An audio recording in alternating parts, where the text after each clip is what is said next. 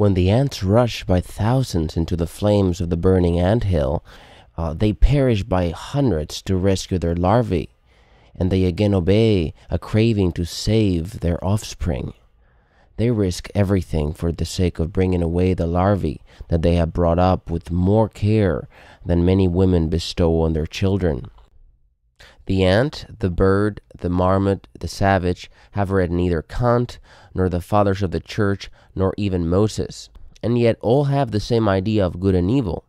And if you reflect for a moment on what lies at the bottom of this idea, you will see directly that what is considered as good among ants, marmots, and Christian or atheist moralists is that which is useful for the preservation of the race, and that which is considered evil is that which is hurtful for race preservation. Not for the individual, as Bentham and Mill put it, but fair and good for the whole race. The morality which emerges from the observation of the whole animal kingdom may be summed up in the words, "Do to others what you would have them do to you in the same circumstances." The ants and termites have renounced the Hobbesian war, and they are better for it. Their wonderful nests, their buildings, superior in relative size to those of man, their paved roads and overground vaulted galleries, their spacious halls and granaries, their cornfields, harvesting and malting of grain, their rational methods of nursing their eggs and larvae, and of building special nests for rearing the epiphytes, whom Linus so picturesquely described as the cows of the ants, and finally their courage, pluck, and superior intelligence. All these are the natural outcome of the mutual aid which they practice at every stage of their busy and laborious lives.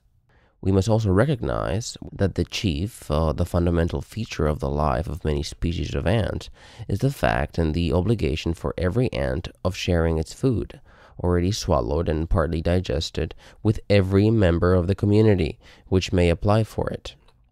Two ants belonging to two different species or to two hostile nests, when they occasionally meet together, will avoid each other. But two ants belonging to the same nest or to the same colony of nests will approach each other, exchange a few movements with the antennae, and if one of them is hungry or thirsty, and especially if the other has its crop full, it immediately asks for food. The individual thus requested never refuses. It sets apart its mandibles, takes a proper position, and regurgitates a drop of transparent fluid which is licked up by the hungry ant. Regurgitating food for other ants is so prominent a feature in the life of ants, and it so constantly recurs both for feeding hungry comrades and for feeding larvae, that Forel considers the digestive tube of the ants as consisting of two different parts, one of which, the posterior, is for the special use of the individual, and the other, the anterior part, is chiefly for the use of the community. If an ant which has its crop full has been selfish enough to refuse feeding a comrade, it will be treated as an enemy, or even worse. If the refusal has been made while its kinsfolk were fighting with some other species, they will fall back upon the greedy individual with greater vehemence than even upon the enemies themselves.